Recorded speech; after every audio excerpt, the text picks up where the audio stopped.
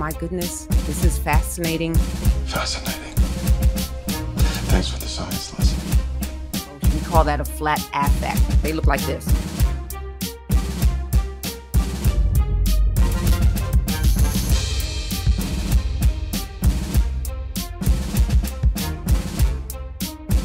They're just very flat. Very excited. This is more prevalent when it comes to males.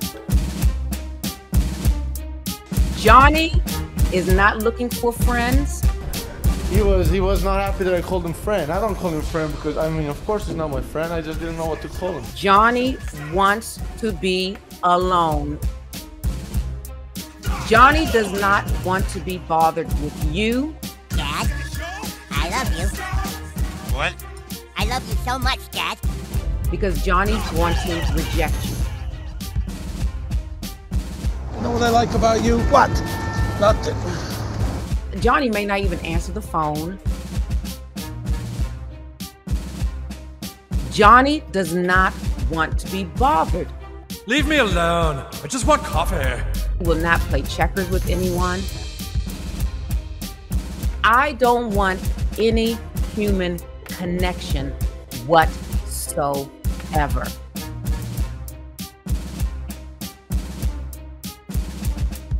You will not find Johnny at a house music festival. They may like reading books.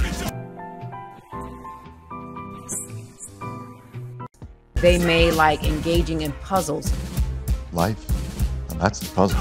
You're closer to things and not people.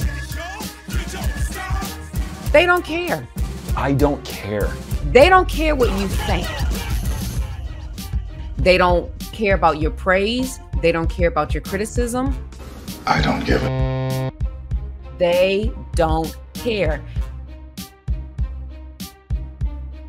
This person is seen as a loner on steroids.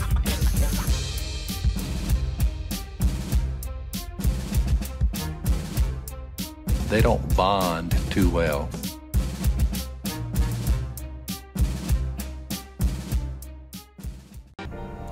Are you interested in how economically disadvantaged workers get opportunities to become mainstream employees in high-demand industries?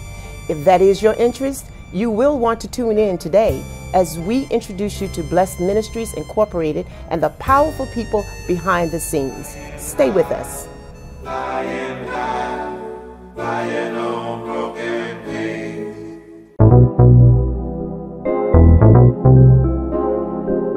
You are entering the Urban Suite with Dr.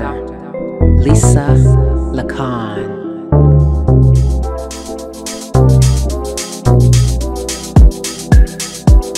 Let's talk about urban issues plaguing our community. That's good to hear. That's good to hear. Let's talk about mental health. Today, we're here with Dr. Lisa Lacan, whose background includes a master's degree in rehabilitation counseling, a CRC, or certification in rehabilitation counseling, and a PhD in psychiatric rehabilitation. Dr. Lacan has been a resident of New Jersey for 22 years, but is from Washington, D.C., where she refused to attend Howard University because she lived on the same street as the university and found it too close for comfort. Dr. Lacan, welcome to the show. Thank you for having me. How did B.L.E.S.S.E. Ministries get started? Wow, my goodness. So, about 21 years ago, my husband and I, we were just friends at that time, and we were a part of a church, and we started a Bible study. And from that Bible study, we called it B.L.E.S.S.E. Ministries. But also during that time, my husband was a job developer in Manhattan, and he was one of the top job developers. Now, for those who don't know what a job developer is or what they do, basically they look for employment for their clients. So when we started the Bible study, it really launched into something else, a nonprofit. So that's how we started about 21 years ago in Brooklyn, New York. Urban Tools for Change Network is sponsored by B.L.E.S.S.E. Ministries Incorporated, BMI. the premier workforce development agency in the state of New Jersey. We are here to serve you. If you have a history of being on parole, if you are on probation, if you are an adult with a disability, if you are a youth with a disability and you're looking for employment, come check us out at 973-733-WORK. So again, BMI sponsors Urban Tools for Change Network.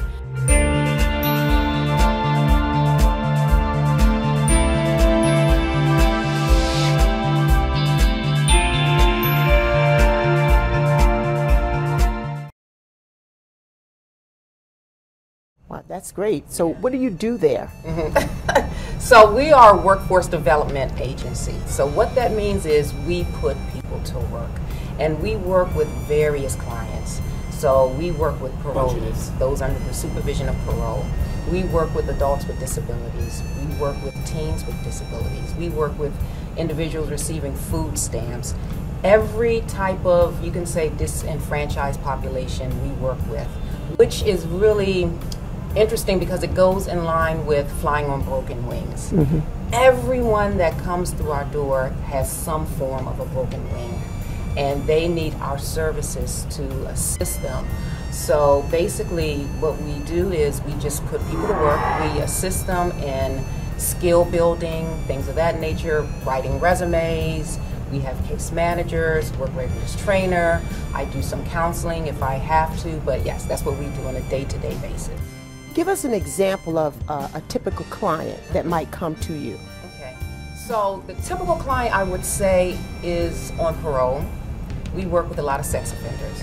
So basically, the typical client comes from parole, and we work with parole in a sense, whereas they have different units. So they have a sex offender management unit. We call them SOMUs. So the parole officer will call us, the client will come, we sit down with the client to see, first of all, where are they in terms of even their reading level, their reading ability, because they have to fill out applications and things of that nature.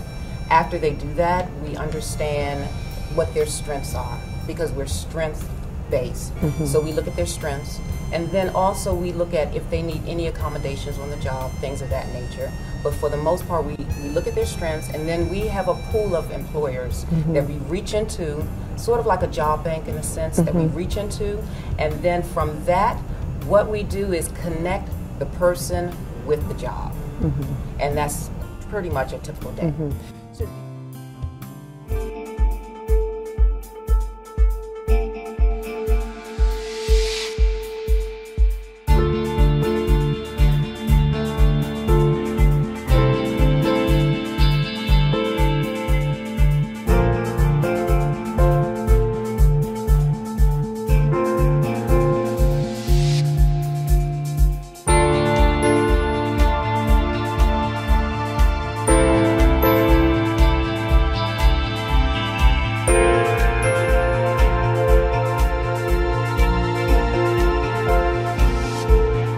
we do put people to work.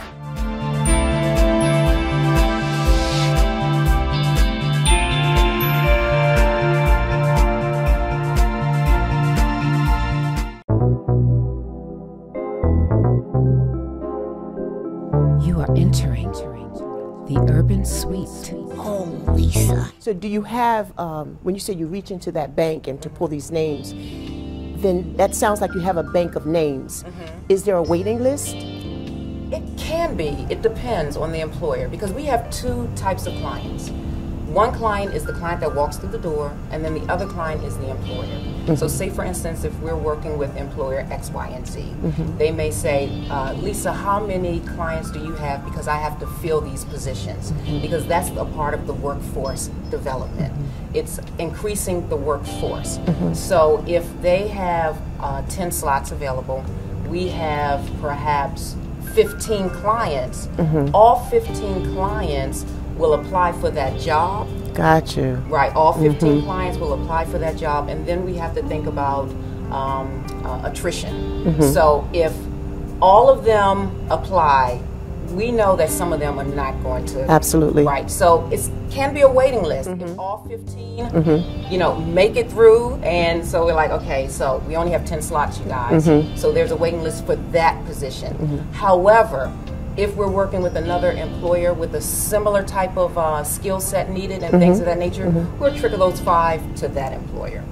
Now, those who are left over, do they tend to get impatient waiting, or do they just wait because they know it's going to happen for them? Well, typically what we do with those that are waiting, we put them into temp agencies. Got you. So that they can keep up their work ethic, keep up a skill set, and then when they're ready to transition, they're ready. This is great because it sounds like once they get involved in your program, they get everything they need. Absolutely.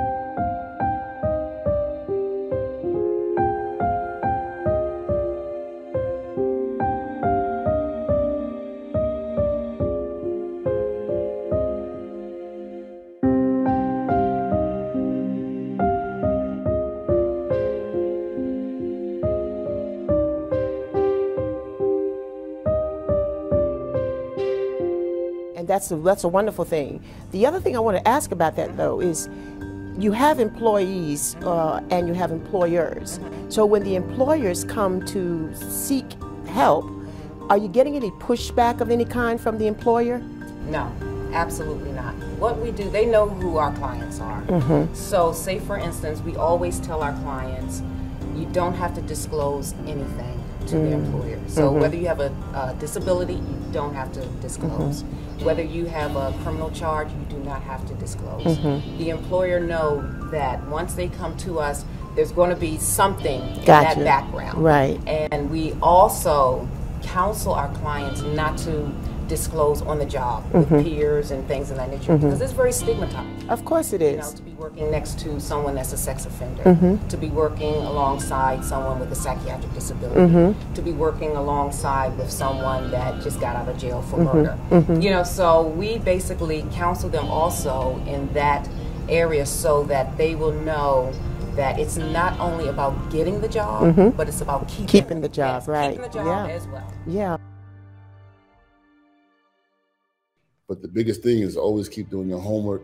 Don't get comfortable, because there's always new ways to do something, and that's the best way to learn, is to keep, you know, informing and teaching yourself, and be professional at all times, and just you know, don't give up. Don't give up. That's just like that clip at the beginning. Don't give up. That is key. Don't give up. Do not give up. Don't give up. If you know your purpose in life, you should never give up. You keep pushing that plow, keep putting your hand and pushing that plow. We're not going to give up. It's not going to come just by osmosis, in a sense. We must not give up. Or just by you saying, I'm going to do this, I'm going to do that. Never give up. Ніколи не здавайся. Ніколи не здавайся. You have to work hard at it. And you can do it. I won't give up. I know we can do this together.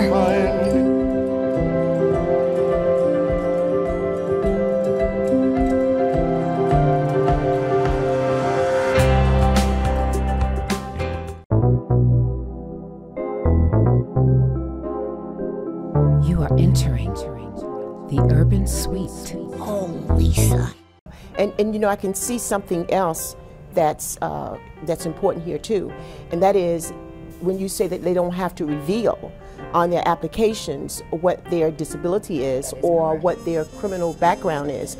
And the good thing is that it becomes important, because many times people get a job and lose the job because they checked off no, where it's asking these kinds of things, and when they find out later on that it was a lie, then the person loses the position. And we've had to advocate for our clients with that, because what some companies will do, they will hire them temp position, they will work for 9 months, 6 months, and then as soon as they go to the full-time regular position, they'll do the background check.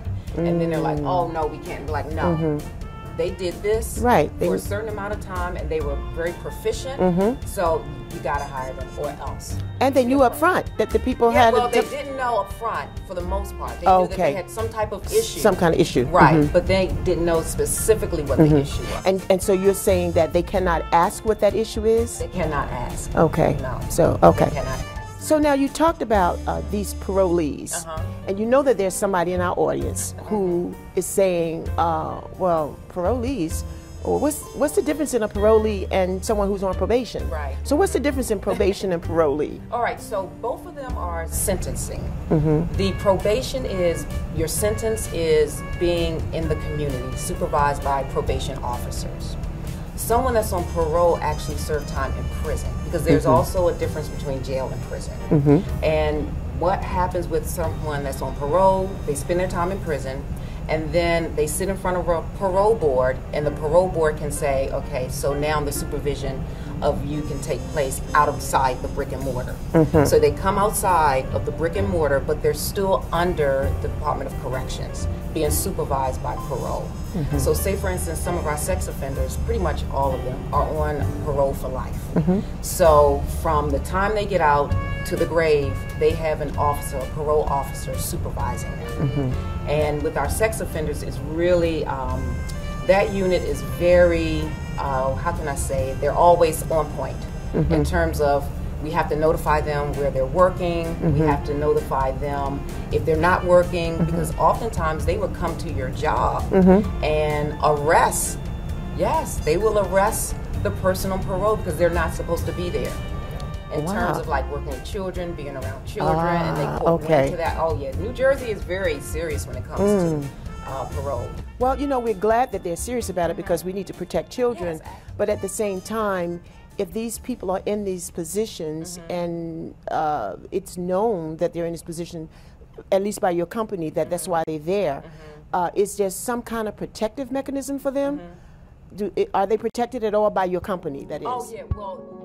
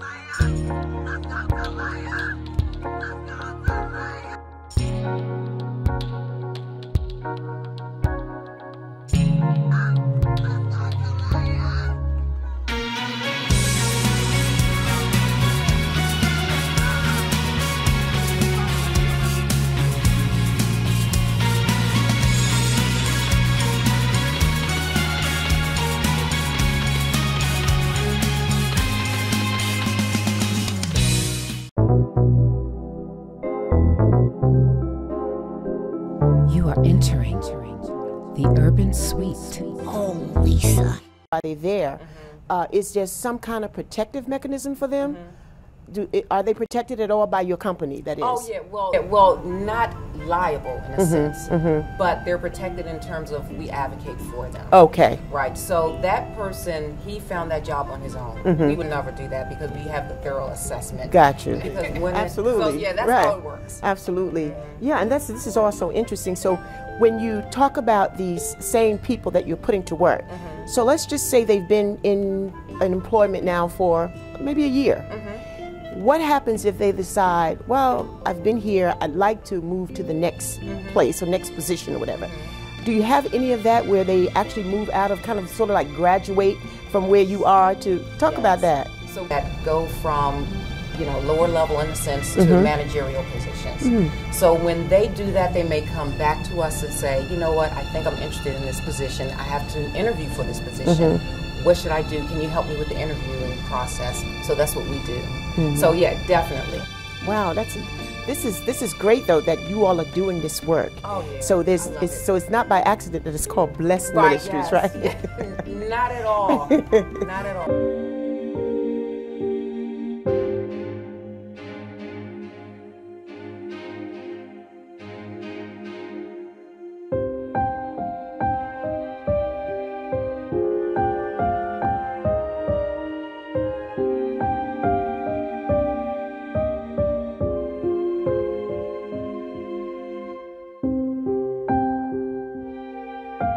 But of course, as with any business, any company, any time you're trying to help anybody, there are always going to be some challenges. Yes. So what are some of the challenges that you all face?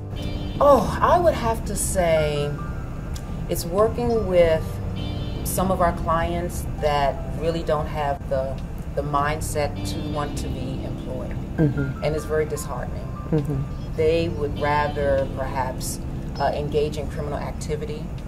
And it's really hard. We're working with a population that generationally they have been on welfare. So it's part of the generation, from generation to generation, and really trying to crack open that mindset that work is important and not government handouts per se. So that would be the challenging thing. Also working with our youth with disabilities. What challenged me in every year when we work with the youth with disabilities is it's not the youth per se, it's the parents relying on that income and the check that they receive from the children. And man, I mean, they call our phone, is the check here, is the check here? So it's like, it's a little disheartening when we experience that, but you know. So do you think that there's a way that perhaps in the training that you're providing that could be something that they're trained in, you know, just how to manage their money, for instance. Yes. Once they get the money, they don't have to come to you and say, well, is the check coming, is the check coming, because we've managed it so it's going to last from point A to point Z during that. So do you do any of that? We do, we do. So with our youth and with most of our populations, we have a work readiness training. So in that week, or could be 4 weeks or a week, depending on the contract, we have financial literacy. So we talk about savings, we talk about opening a bank account, and that's what we like to do also, have our clients open up a bank account. So they open up a bank account, learn about savings, learn about other things instead of just getting your money, your check, going to buy sneakers. So basically that's, you know, we do offer that. But again, because the work readiness training is only a week long, we're combating with years of a mindset. Absolutely. Versus a week or 4 weeks of, you know, so that's the challenging part. And so we know it takes much longer to unteach something or unlearn something than it does to learn it. Exactly. Well, when we come back, we're going to continue this conversation, and we're going to talk to Dr. LaCon a little bit about what she would like to get out of her audience. Stay tuned.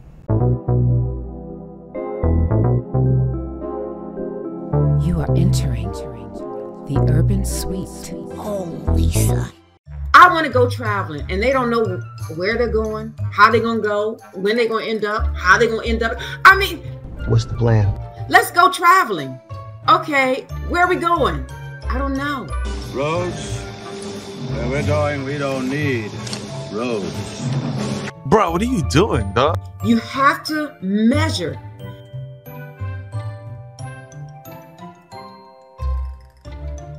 That's not, no.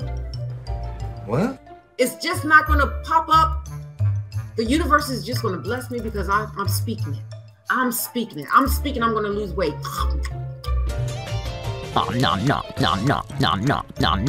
I'm speaking I'm going to lose 50 pounds.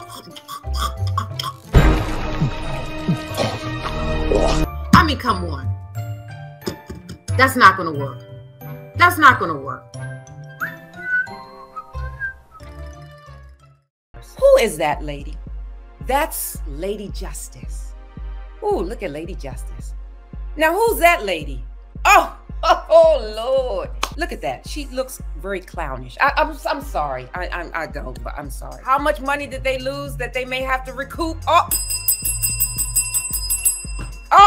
my gosh. What do I envision? What do I envision? What do I envision? Oh my gosh, I envision, listen, my urbanites, I need you to like, I need you to share, and I need you to subscribe. Urban Tunes for Change is on iHeartRadio now and Spotify. Yes! Yay! Thank you all so very much for tuning in.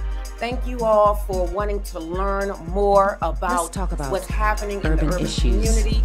Plaguing our community with Dr. Lisa Lacan. Welcome back to Flying on Broken Wings, Thursday Sidebar with Dr. P.G.B. Hudson. I'm your host, Dr. Phyllis Bivens Hudson for RLS Media. And we're here with Dr. Lisa Lacan and B.L.E.S.S.E.D Ministries talking about the workforce. Welcome back, Dr. Lacan. We've had a very interesting first segment talking about the workforce and those who are either marginalized in our society and how they are being re-entered into the society. So this is very interesting. I'm sure our audience is going to love to at least look at the replay on this.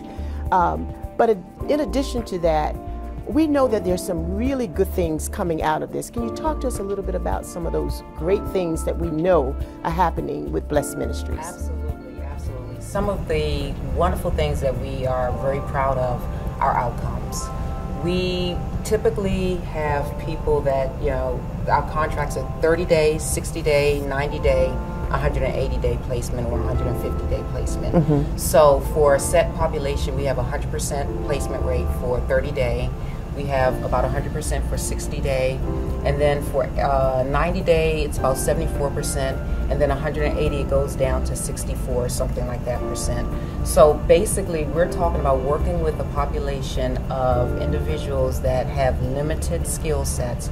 However, when it comes to staying on the job, they love it. And I think my staff, they do an excellent job in terms of identifying the person with the employer and matching it. Because again, it's not just about staying on the job or in a sense getting the job, but it's about staying on the job. And that's, there's one story that really fascinated me. We worked with a gentleman. He was a sex offender. He had limited reading ability. He had limited work history. So when he started working with us, I noticed that it took him a very long time to read over his application. So I asked him if he needed assistance, and he said yes, because he really didn't know how to read or write. So we assisted him. He stayed on the job for a long time. It was time to do his taxes. So we had, at that time, we were working with a tax agency, and the IRS couldn't find him because he had been under the radar for so many years. He had been in prison for so many years. He never had a job working above the table.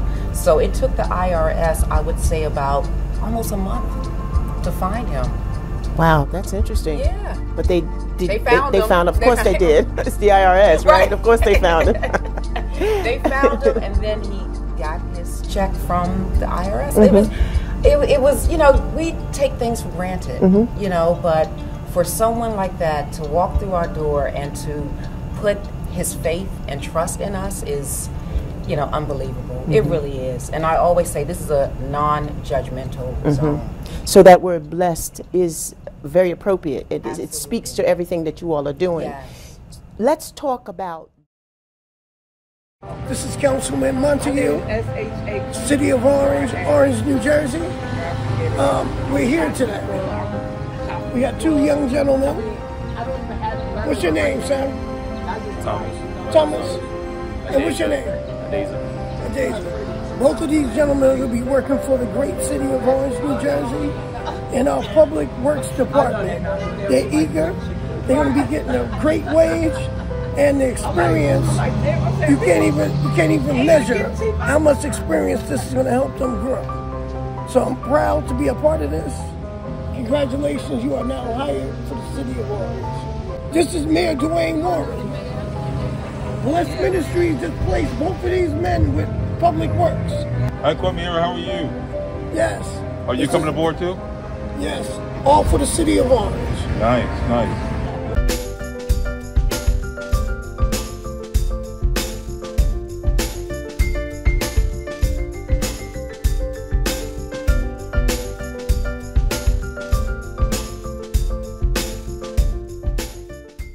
let's talk about demographics. We've heard you talk about males. We've heard you talk about the workforce. We've heard you talk about all of those kinds of things that go on the application process, employers, and so forth.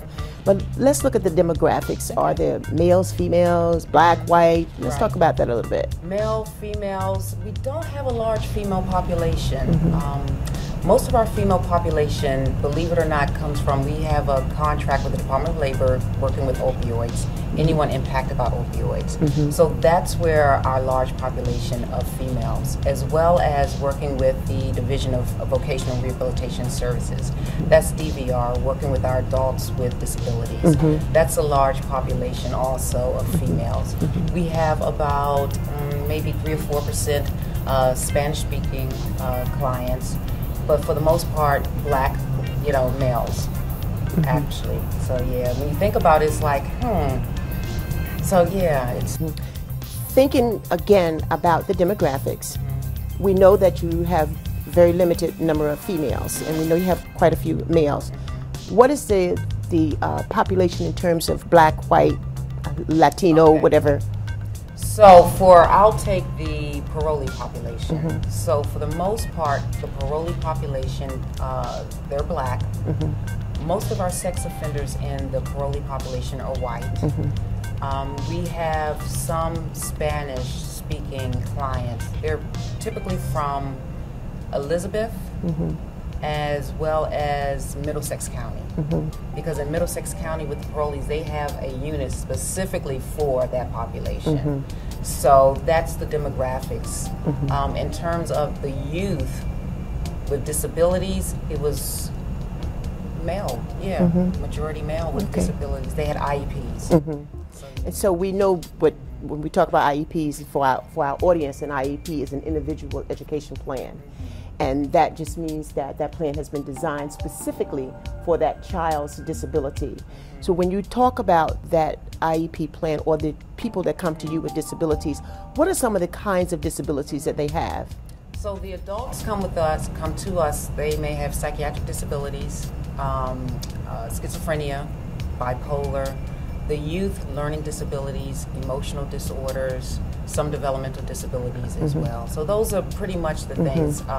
Psychiatric disabilities, including schizophrenia, bipolar for our youth, learning disabilities, emotional disorders, as well as developmental disabilities. So you get a lot of use out of your degrees. Absolutely, yes, absolutely. And then also we have some with physical disabilities. They may not be able to ambulate, so they're in a wheelchair. We work also, not a lot, but we used to work with deaf population. So yeah. Do you all understand the difference between responding versus reacting? Because there is a difference. When you react, you're not thinking about the consequences at all. You're on automatic pilot. Impatient people can't wait 5 minutes for a hamburger to come. Your heart is beating fast. It's always rushing, always impatient. Gotta go. What time? Oh, no. You have an abundance of anxiety. That's what you have. You better hurry up. You better come out this house. Come on, girl. You better wait a minute. Let's breathe in. You don't have to be rude. You don't have to be super aggressive. Let's breathe. Take some deep breaths. I did that. And I'm like, oh my gosh, I'm talking about impatient. Here I am blowing my horn. But it's a work in progress. When you respond, you are very thoughtful about the consequences of your behavior. Wait without complaining. That's how long you have to be patient. It will happen, but you have to wait. How can you go through life not thinking about the consequences of your actions? Being meek is not a form of weakness at all. It's having your strength under control. Meek people, they definitely have a quiet disposition. They're not boisterous and loud and rude and Take some deep breaths.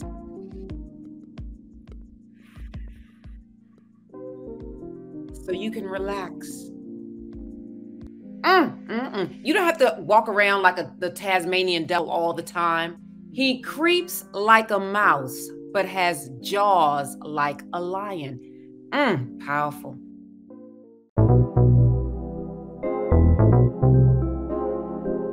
You are entering the urban suite. Oh, Lisa. Well, at this point, I'm going to ask you to ask, if you had to ask your audience for some kind of support, look into the camera and tell the audience what that support might be.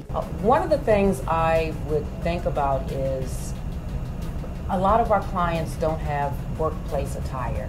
So we are always seeking donations for our clients to purchase boots, clothes, ID, government issue ID, because the truth of the matter is you cannot get a job above table without a government issued ID. And unfortunately, all of our grants don't cover that. So for those grants that don't cover that, we ask for support from the community in that sense. So I'm hoping that our audience is listening and that our audience is also gearing up to help you. So Dr. LaCon, tell our audience where they can make these donations should they determine that they'd like to support you in that regard. All right, so one of the first things they can do is look at our website. It's www.bmiworks.org. Again, that's www.bmiworks.org. Also, I have a podcast that comes on every Tuesday night at 7 p.m. and they can contact me. And for that information, it's www.drlisalacan.com. And the doctor is just DR. Now spell LaCon for them. Okay, yes. L-A-C as in Charlie, O-N as in Nancy. So let's go with a lighter note now. Okay. In the beginning, we talked a little bit about you not deciding to go to a historically black college, namely Howard University. However, we know that you did go to college because you have several degrees.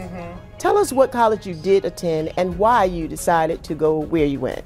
All right, so I actually did go to a HBCU, historically black college or university, and I decided to go to the best one on the planet, Hampton University.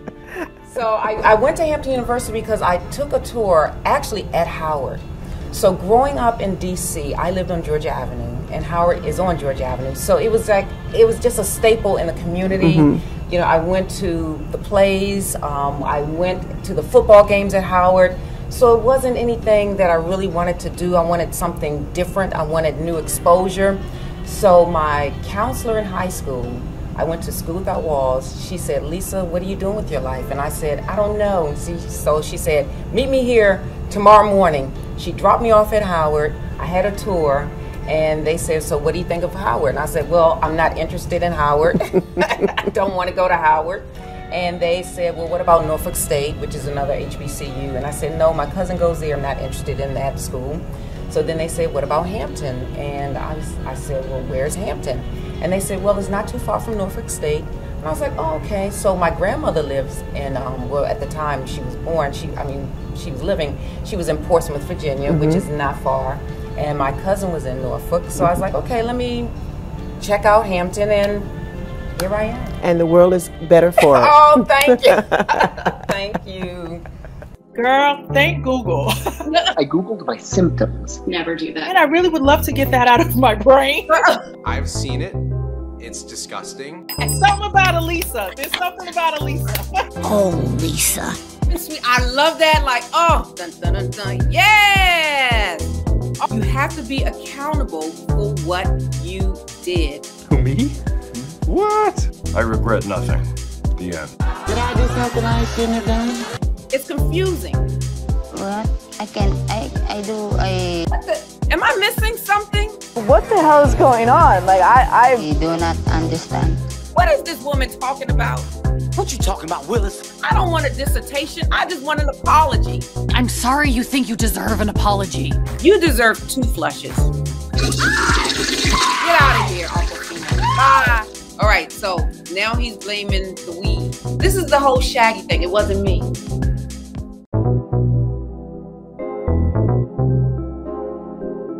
You are entering the urban suite. Oh, Lisa. Thank you. Thank you, Dr. LaCon, for being with us today. We really appreciate this time that you've spent with us. We're sure that our audience will appreciate it too. And to our audience, thank you for always tuning in with us. So from RLS Media, I am your host, Dr. Phyllis Bivens Hudson. Until next time, you know what to do. Keep flying on your own wings.